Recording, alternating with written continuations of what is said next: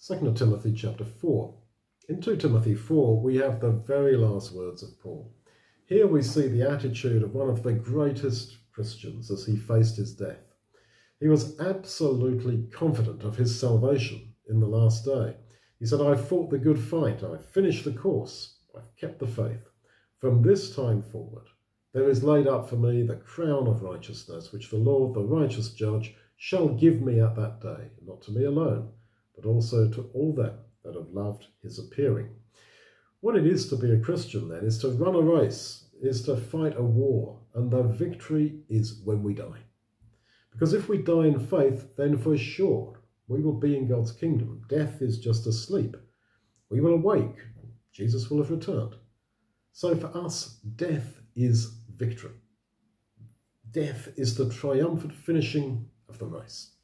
For unbelievers, of course, death is the final defeat, the worst shame, the end, when your time's run out and the game's over.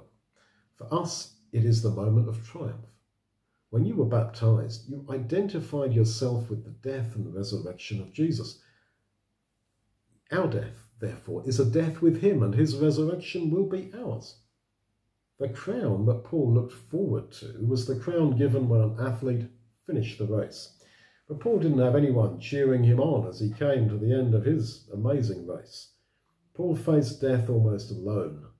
He laments that most of his Christian brothers had forsaken him, but Paul sets us an example of what it means to be secure in our relationship with Jesus.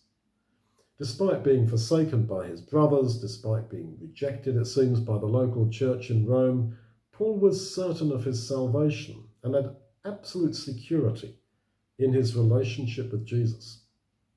He wasn't self-righteous. Earlier he'd written to Timothy that he felt the worst sinner.